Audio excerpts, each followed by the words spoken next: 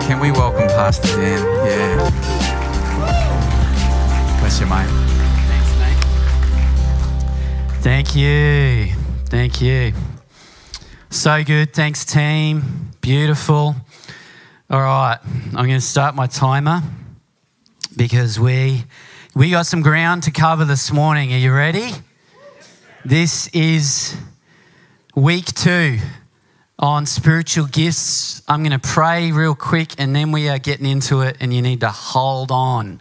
All right? So, Lord, we pray, Father, that you would be powerfully at work as we come to your word, as we learn this morning. Holy Spirit, we pray that you would be bringing revelation, that there would be a seal on this, God, that it is more than human, that you are speaking in power through your word into our hearts, and in the process, we're being transformed and empowered for the works that you have for each one of us. No one misses out, Lord.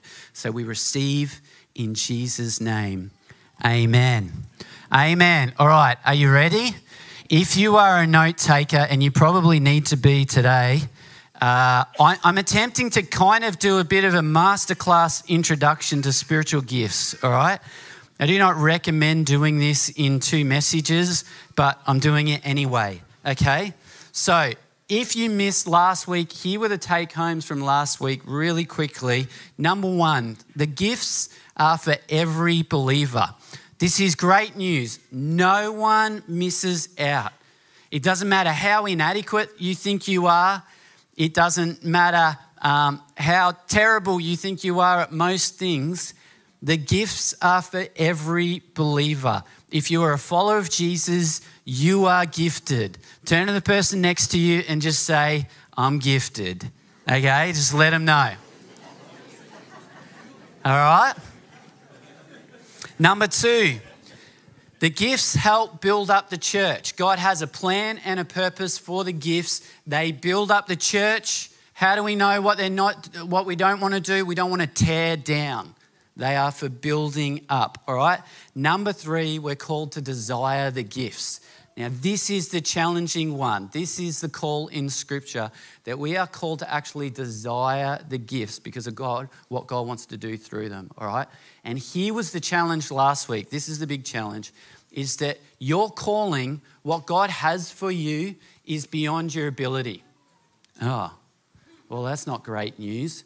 God actually wants it that way because we are required to do it in His power and His strength. We're required to lean into Him. And when we do, and we do it His way, He gets the glory. It's not how wonderful am I, how amazing am I, even though God's the one who's gifted me. It's look at how great God is. Okay? So that's the short version. You don't have to go and watch that message now. The problem is we attempt to do it without God all the time. Every day there is this battle for us in doing it our way, in our strength, or with God's help. And we're on a journey, every one of us, of learning what does it look like to live and move in the power of God's Spirit. And we're all in different places there. But let me say this when it comes to spiritual gifts. This is serious time. I believe that one of the problems that the church faces today is powerless Christianity. Is that we've brought it down to this human ability, human strength, faith, right? And God never intended it for it to be that way. And so we have this epidemic where we have churches full of people who are living a form of powerless Christianity, right? And this is actually a really big problem. So what we do then is we celebrate human ability, human giftedness, rather than celebrating where we see the power, where we see the breath of God at work, right? If I could rant for a second this morning, I really believe that at some point in time, what was celebrated and valued shifted from the presence of God to a polished performance, right? To what was visually pleasing, to what we responded well with, and we started to clap and applaud those things. Leaders started to realize that they could do those things and get the praises of people, and there was a shift. We started to think that to be seeker sensitive, to see people come into the kingdom, we needed to do those things really well. And so they became the things that seemed to be valued more than God's presence and God's way. I would say that leaders and pastors have a lot to answer for because they've held on to power, they've held on to pride, and they've held on to control rather than fulfill their role of equipping the saints for the work of the ministry. And I know this is heavy, right? I don't know how long I've been a leader for now. I'm senior pastor for 11 or 12 years. I'm not really too fast anyway, but I think that makes me qualified enough to bring an apology on behalf of pastors and church leaders who have squashed things, who have shut down the work, who maybe have not acknowledged your gifting, the call of God on your life, and not been active in empowering you to actually step into the fullness of everything that God has for you. Unfortunately, this has come out of a place of fear for many leaders. They have a fear, as deep down as it may be, as hidden as it may be, that if they empower the saints, then things will get out of control. And how are they going to control all this crazy stuff that God's doing? They also have a fear that many will not voice, that they may actually see people raised up who are more gifted than them, and then they get worried that they'll be pushed out of the way. The problem with this, that I believe the definition of a great leader is to raise up people who far exceed their own abilities, right? This is something that we need to be praising and celebrating rather than just an atmosphere of faith that appears to be really well under control. So here's a rule book. If you want things to be nice, polished, under control, don't focus on this message where every one of us is called to be empowered and active in the calling of God on your life. If you want to see God do amazing things and his kingdom come on earth as it is in heaven, then start speaking into every believer being empowered to do great things in the name of Jesus. Amen.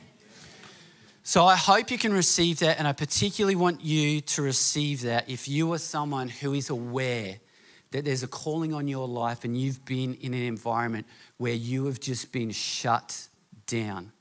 I do want to say this, that the church, where is the place that God intends for the spiritual gifts to be outworked the most, is bigger than the local church.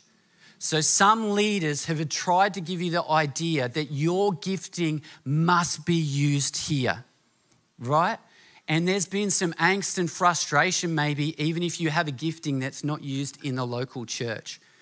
When Paul refers to the building up of the church, he is not limiting that to the local church. He is referring to the church. The church is the body of believers. That is globally every believer coming together. So we've got hands in Africa, feet in Australia.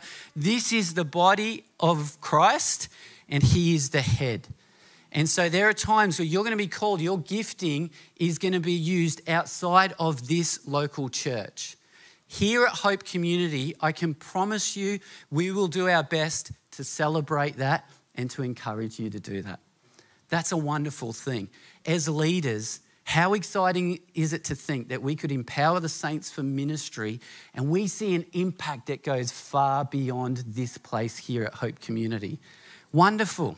So much so, if we don't have enough kids leaders, okay, but people are off doing this, people are off doing that, amazing. We'll live with that. Is that cool? All right, but we always need some help, okay? Like, just don't. You're already thinking, oh, I've been let off the hook. One thing that I love about Hope Community, I do want to say this as well, is that I think we are attempting to do this. I'm not saying we get it right. I'm not saying we're perfect at this. One thing I love is that I can come into any gathering at Hope Community and I can grab one person out of at least 50 and I can say to them, hey, could you pray for me today? And maybe even give me a prophetic word, and they will do an amazing job of that. They have been trained, equipped, raised up. And so in terms of superstars, we've got a whole church full of superstars when it comes to being active in their gifts. And I think that's an amazing thing. Something that I'm really proud of here at Hope Community. So we've had years of a lack of teaching. We've had years of shutting things down. And now we face an epidemic of powerless Christianity. And the problem is that our world needs an encounter with Jesus. Not just some amazing people, but they need to meet God. They need to see God. And the great thing is that God's plan for people to be able to do that is to use people such as you and I. This is God's plan. So this is why Paul in 1 Corinthians 2, he says this, when I came to you, I did not come with eloquence or human wisdom as I proclaimed to you the testimony about God, for I resolved to know nothing while I was with you except Jesus Christ and him crucified. I came to you in weakness with great fear and trembling. My message and my preaching were not with wise and persuasive words, but with a demonstration of the Spirit's power, so that your faith might not rest on human wisdom, but on God's power. So Paul had the same concerns with the church way back then, that the followers of Jesus could be easily distracted by human ability and they could miss what needed to be happening in the power of God. Isn't that interesting? That was a long time ago. So the point is, we need to get this worked out. Every single one of us needs to get this worked out, and we need to be stepping into the fullness of everything that God has for each one of us. Now, let me change gears a little bit. Last week, I gave you the opportunity to do some homework and take a spiritual gifts test. I'm not going to ask who did their homework, okay? So just know that. Did anyone do it and find it helpful? I'll ask that. Okay, that's good. Okay, a few people. Did anyone do it and find some surprising answers? Yes, definitely. Okay. Well, that's good. Now, I want to rewind, because what I'm really looking at is starting at the very foundation of things, and we're going to build up so that we can answer as many questions as possible here today. So if we jump to the screen, I want to take you to this first passage where we see spiritual gifts come from. And I want to just build a bit of a list, okay? If you're wondering what are these about, where do they appear in Scripture? Firstly, Romans 12, we see prophesying, serving, teaching, encourage, giving, leading, mercy. Let's jump to the next one, 1 Corinthians 12, a message of wisdom, message of knowledge, faith, gifts of healing, miraculous powers, prophecy, distinguishing between spirits, speaking in different kinds of tongues, interpretation of tongues. The second part of 1 Corinthians 12, apostles, prophets, teachers, miracles, healing, helping, guidance, different kinds of tongues. Same again. Next one is 1 Peter 4, where we see speaking and serving. All right, so this is most of the text in the New Testament. Now, when we collate all those things, here is a list of the spiritual gifts as they appear in Scripture. So maybe you didn't do your homework, but this is a good reference point to maybe even just look through this list and think, do I feel strong, or does anything in this list stand out to me? Maybe 1, 2, 3 things that I think maybe that could be my spiritual gift. All right, that can be a starting point for people who are starting to explore this. But as I said, I want to quickly address some of the questions around spiritual gifts. I know this is going to be a bit teachy, just hang in there with me, okay? And the first question that often comes out of looking at something like this is, are there more gifts than what is mentioned in Scripture? And stay with me here. Some people are going to have a heart attack. I would say yes, there are, all right? Ooh, I know. One of the reasons is that I see gifts at work in the church that are not mentioned in Scripture.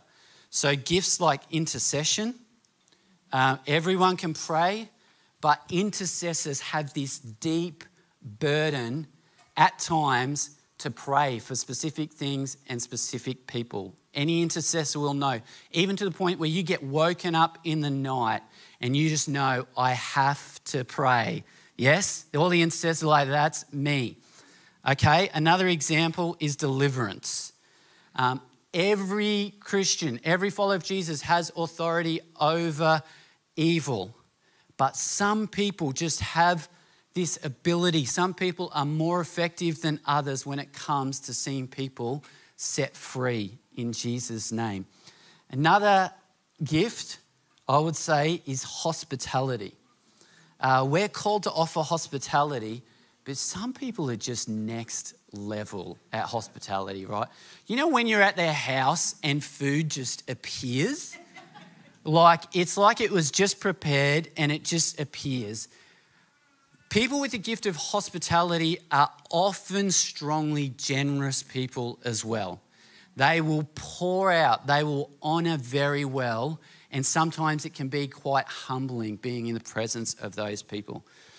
So they're just some examples, but another reason that I believe that there are more spiritual gifts is because I don't believe that Paul was attempting to give us an exclusive, exhaustive list of the spiritual gifts in Scripture. He was referring to them, but as he was referring to the gifts, he was actually making other points. His point was not at any time, I want to give you a list of all the gifts and you must all fit into this space perfectly, okay? Here's the truth. The Holy Spirit can empower people for all sorts of things. If we move from the Old Testament back to the New Testament, there was this guy named Bezalel who was empowered to help with the tabernacle. All the creative people here, have a listen to this. Exodus 31, Lord said to Moses, see, I have chosen Bezalel, son of Uri, son of Hur, of the tribe of Judah, and I've filled him with the Spirit of God, with wisdom, with understanding, with knowledge, and with all kinds of skills to make artistic designs for work in gold, silver, and bronze, to cut and set stones, to work in wood, and to engage in all kinds of crafts. This was empowering by the Holy Spirit in this creative sense. Is that cool or what? Some of the creatives, you're like, that's me, empowered by the Holy Spirit to be creative, okay? So here's one of the tensions I know is that you might look at a list like what we had up there and you might think, I don't fit into that, but you might have a sense that I do have a gift that's not on this list. I just want to give this caution. We have to still be careful that if we're going to identify a gift and if we're going to really attempt to be active in that gifting, that it still conforms to Scripture and the purposes that God has. So primarily it will be for the building up of the church, for the building up of you personally, or for fulfilling the calling that God has on your life. If it doesn't fit into that, it's probably not a spiritual gift, all right? And can I just say, the gift of criticism is not a spiritual gift, okay? Let's just get this clear. Some people just feel like, oh, it's just my calling to be, okay, it's not on the list and I'm sure it's not in there anyway. All right, let's just get that straight. Let me keep moving. Another question that people have often around spiritual gifts is how many gifts can someone have? there's been this thought for a long time now is that people can only have one spiritual gift. I'm not really sure where this understanding has come from. Maybe it comes from 1 Corinthians 12:7, where it says, to each one a manifestation of the Spirit is given. So it seems like it's using singular language. But it doesn't actually mean that you can only have one gift. It just means that every follower gets a gift, at least one gift. Okay? So if it doesn't say explicitly in Scripture, then we need to look at what's implied in Scripture, and then we need to look at examples within Scripture. So if we look at Paul, we will see that Paul had a whole heap of spiritual gifts, okay? Apostleship, prophecy, teaching, healing, words of knowledge, speaking in tongues. He says he speaks in tongues better than any of us. Miracles, evangelism, encouragement. They're just a few if you start to really look at Paul and his ministry. Now, I know that some people might look at someone like Paul and say, well, he was like special, right? Like God was using him powerfully. Yes, he was, but it was the same Holy Spirit that empowered Paul that empowers us. And so there's nothing to say that we cannot be gifted with many gifts also, or more than one gift. Are you still with me? All right, another question. Even talking with someone about this morning, can your spiritual gifts change with time? I want to bring just a little bit of teaching into this space. Scripture shows us that there are 3 layers of spiritual gifting: personal gifts, everyday gifts, and assignment gifts. All right? Personal gifts is where the Holy Spirit distributes gifts to each one. These often stand out to us as strengths or capacities or passions in our life. Some people might say, look, I just have a huge amount of faith. I don't know why, I just seem to have more faith than other people. Some people are just really good at encouraging. Have you ever noticed that? If I give an encouragement, it might fall flat. If they give an encouragement, it's like someone's just received the best thing ever. So-and-so said this, it's amazing. You're like, I said that to you 2 minutes ago. Some people are just really good at knowing things when they see systems and organisation things. And I just want to give a shout out to the administrators. We love you. They're just really good at that stuff, all right? They're personal gifts. Then we have the everyday gifts. So we have the presence of the Holy Spirit within us. The Holy Spirit has access to all the gifts, which means we have access to all the gifts.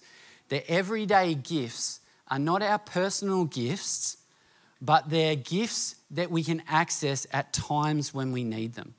So they might be outside our gifting, but still available because of the Holy Spirit.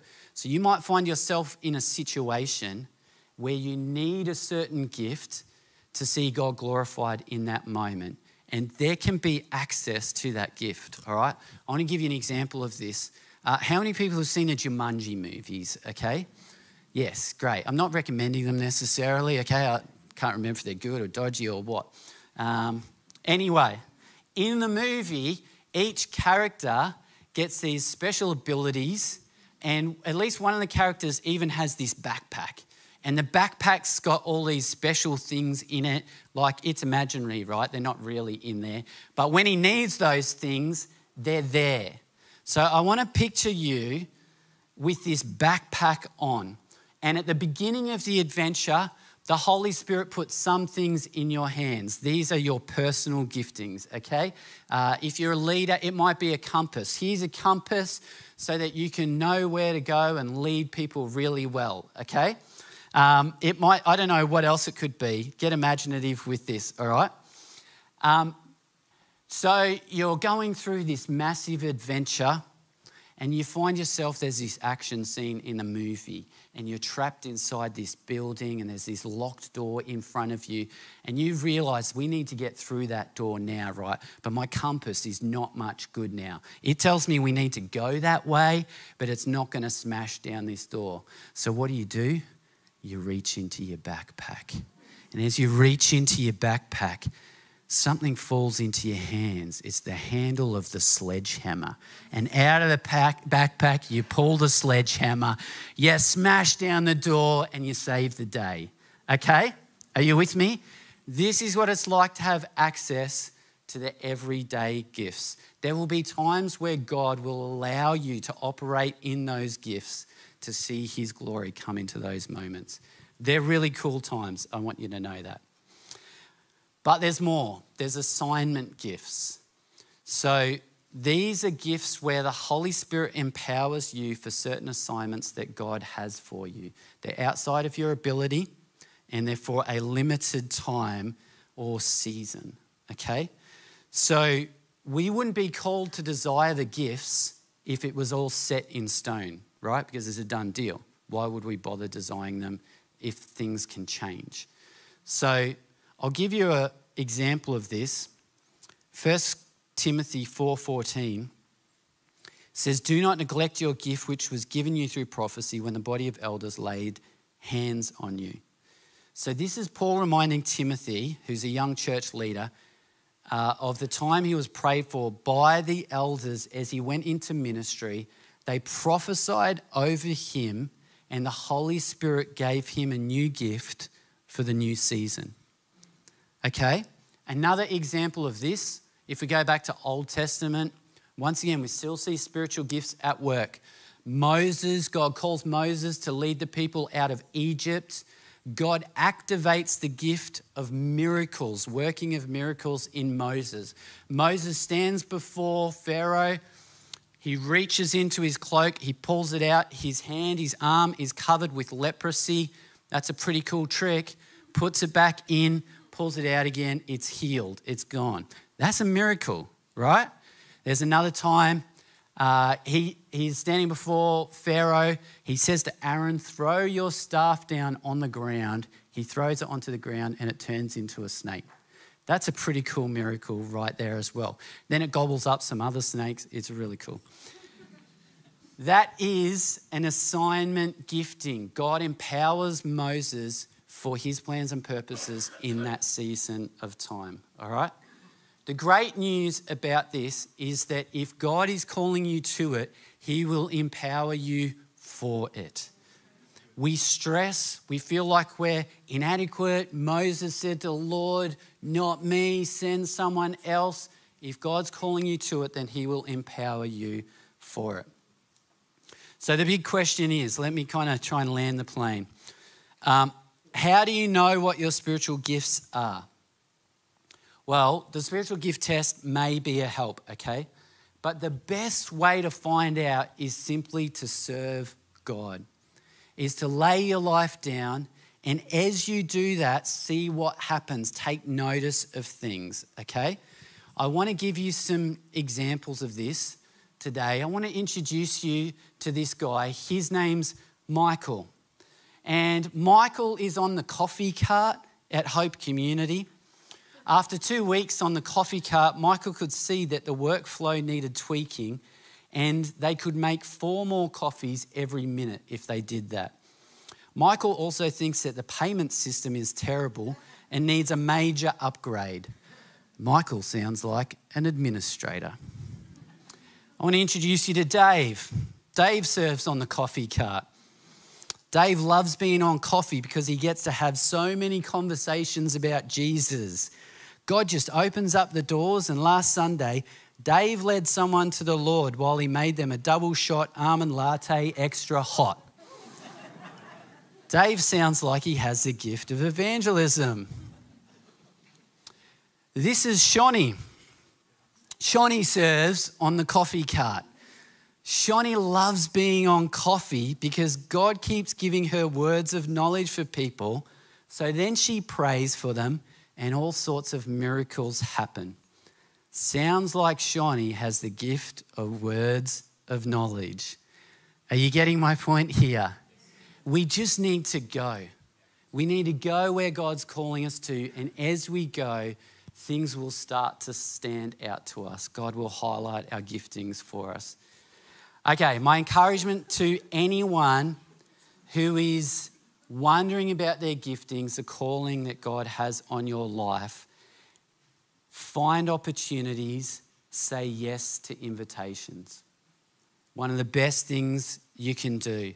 Over time, you will start to identify how God has wired you up, how God has gifted you. Now, I want to give some don'ts here, okay? Don't compare your gift to someone else's. Be faithful to the gifts that God has given to you. Don't try and put the gifts in order of best to worst, okay? Every gift is needed. Every gift is important in the kingdom. Don't despise your gift. If you struggle with your calling, I want you to hear this. You are very normal. God will help you, but don't despise your gifting. Don't attach personal value to your gift. This is a risky space. You are not your gift, okay? Too many people find value and identity in their giftings, and then they leave their character unattended. You have to be careful that you don't base your value on your gifts, because if you do that, you will probably do that to other people also. You'll start to value them based on their gifting and their abilities. Don't let your gift outgrow your character. Your character needs to be able to grow with your gifting. If you want to keep your character in check, have specific people who have permission to speak into your life and ask the tough questions. If you want to fly solo, it's a risky space. And at some point, your character's going to bring you undone. Doesn't matter how strong your gifting is. Final one is this: don't forget that it's actually all about love. When we look in 1 Corinthians, we see the gifts talked about in 1 Corinthians 12 and then 1 Corinthians 14. And in between, we find 1 Corinthians 13, funny that, a chapter about love. And often people think that this chapter is all about relationships. But really, it's about the context of spiritual gifts. It's sandwiched in there. So this is what Paul says: if I speak in tongues of men or angels, but do not have love, I am only a resounding gong or a clanging cymbal. If I have the gift of prophecy and can fathom all mysteries and all knowledge, and if I have a faith that can move mountains but do not have love, I have nothing. If I give all I possess to the poor and give over my body to hardship that I may boast, but do not have love, I gain nothing. Don't forget that even in our spiritual gifts, it's all about love. So I want to invite you to jump on your feet, and I just want to finish with this encouragement when it comes to the use of gifts. This is what Scripture has to say to us, Romans 12. We have different gifts according to the grace given to each of us. If your gift is prophesying, then prophesy in accordance with your faith. If it's serving, then serve. If it's teaching, then teach. If it's to encourage, then give encouragement. If it's giving, then give generously. If it's to lead, do it diligently. If it's to show mercy, do it cheerfully. 1 Peter 4, each of you should use Whatever gift you've received to serve others as faithful stewards of God's grace in its various forms. If anyone speaks, they should do so as one who speaks the very words of God. If anyone serves, they should do so with the strength God provides, so that in all things God may be praised through Jesus Christ. To him be the glory and the power forever and ever. Amen. This is our calling. Be active, be diligent, give it everything that you have. If we can grow in this, if we can work this out, if we can empower a generation, then we will see breakthrough. There will be salvations. There will be miracles. There will be prayer in workplaces. There will be an economical impact. There will be a social impact. There will be new churches planted. There will be new businesses started. There will be new leaders raised up. There will be a demonstration of God's glory and power. Amen? Amen. All right, let's sing out and declare it this morning.